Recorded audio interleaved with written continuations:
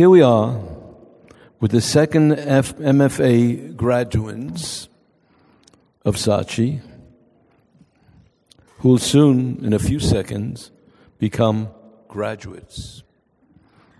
You'll soon become graduates.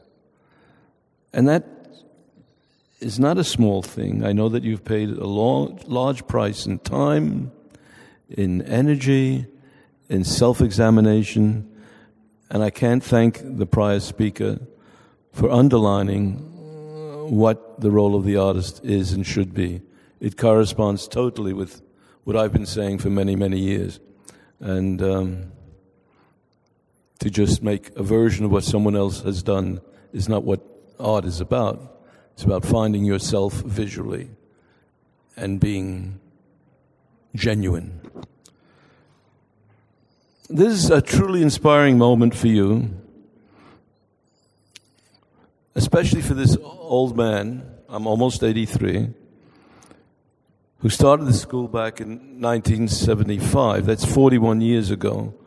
And it seems incredible that in 41 years we come to here. Over the years, I mean, the school started in 75 with just a few people helping. It was me, and then a lot of people no longer here.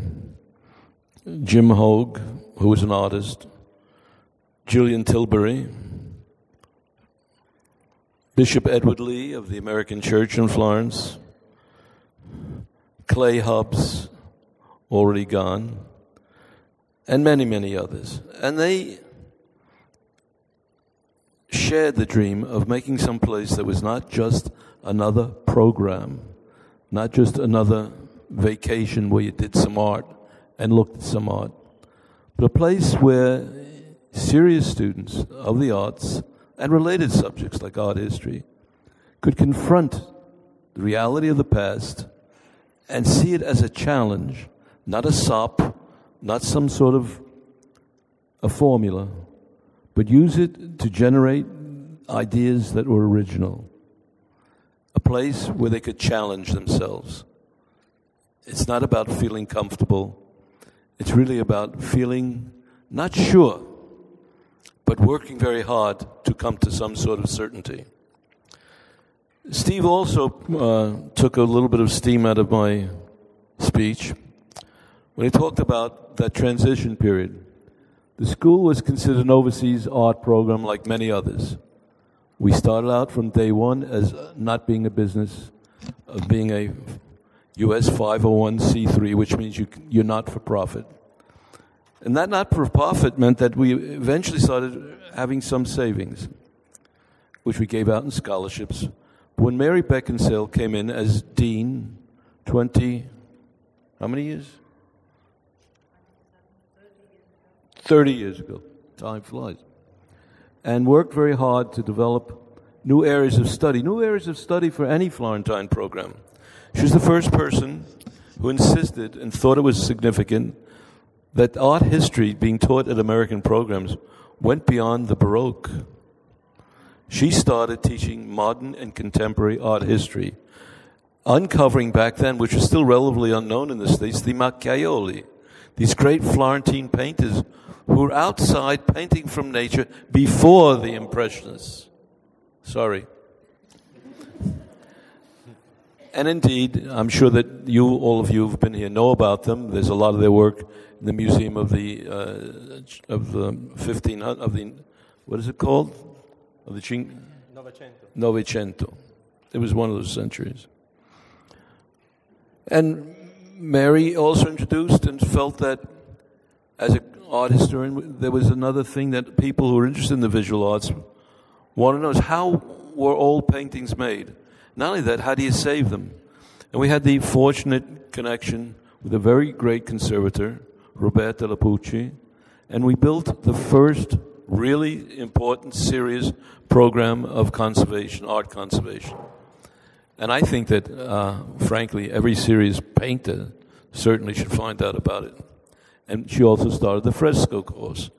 She also started an outreaching to the Italian society by creating an onlus where we work with Italian young people and not so young people, Down's children, other kinds of people with issues, bring in groups of high school students, do a 2-week photography workshop free, and giving back to Italy.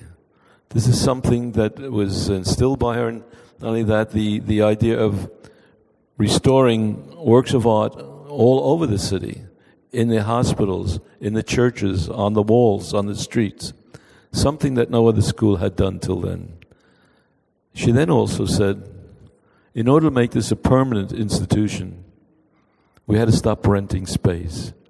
And our board has to invest in bricks and mortar. In other words, have a place that was the institution physically, not just a concept.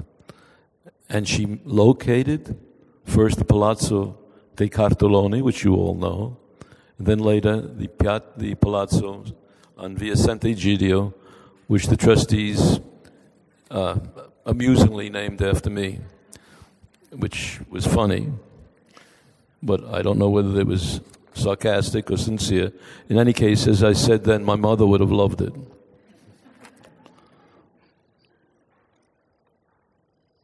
And now I have to say something about the new president, who's only revealed a little bit about himself. When he was a student, he was a Sacco great draftsman. He drew from the nude. He painted in an incredibly expressive way. Steve Brittan is a very good artist. If he never became a successful architect, if he hadn't gone to Harvard and done the graduate school of design, I'm certain he would have had a pretty good career as just a painter, really. That, we were lucky enough to bring him back into the fold as a member of the Board of Trustees, and now as president, allows me to feel that the school is in great hands, that all of you, all of the future students in the school will benefit from a really rich and complete experience. Thank you, Steve.